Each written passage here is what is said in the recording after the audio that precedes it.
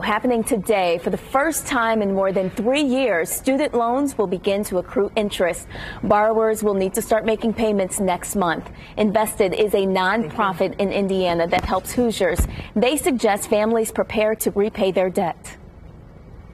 The biggest misconceptions go both ways. We talk to families all the time that think there's no help for me, that I'm just going to default, I have no good options. And that's usually not the case. There's oftentimes good options available. And then the other way, there are people that say, nope, I don't have to pay. Nope, that doesn't apply to me. And that's often not the case, that there is an obligation and something has to be done. Invested offers student loan checkups. This can help borrowers understand what they are obligated to pay.